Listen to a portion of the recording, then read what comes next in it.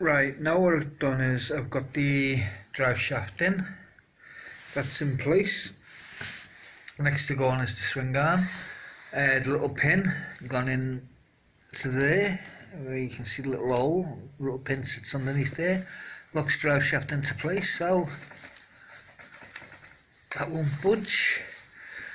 So yeah, swing arms to go on now, and be back in a minute.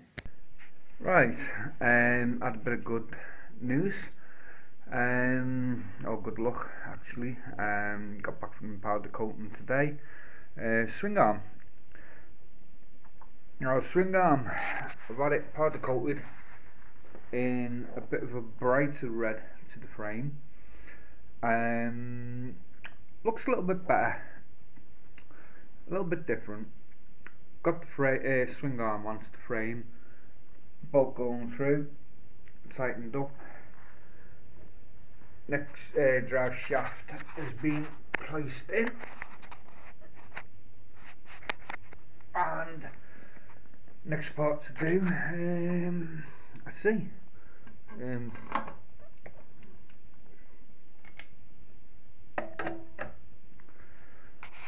put rear shockers on, get that sorted out and be back in a minute.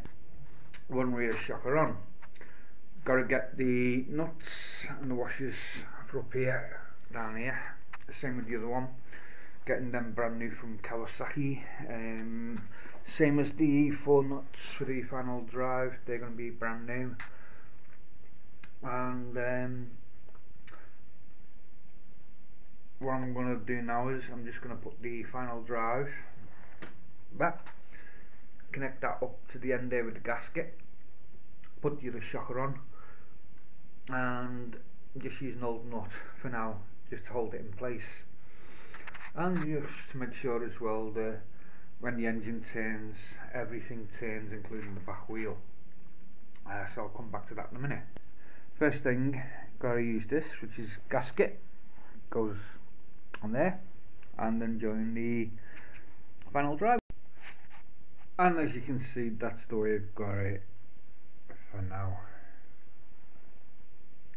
It's starting to look a lot better, starting to come along now. Just got to remove these 2 bolts here when the chrome plate comes for the swing arm, get that mounted. After me heated closing port, I'll have to get that mounted up properly, use some red zip ties,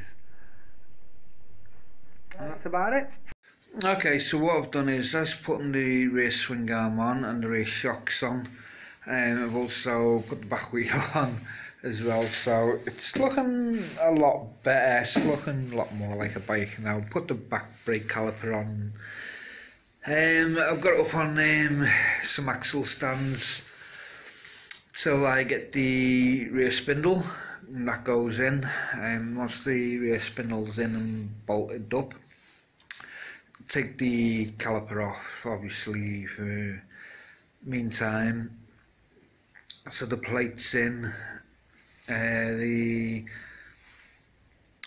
rear shocks are going to be bolted up, and that's all coming along fine now. Rear hubs on, rear shock, chrome plates running down the side, that's all done. So yeah, I haven't got far to go with it now, thank God. So yeah, it's just starting to look like a bike, and getting there with it. For my next job, rear spindle will be going in, back wheel be bolted up, rear shocks will have the bottom nuts on, come off its axle stands, go on its side stand,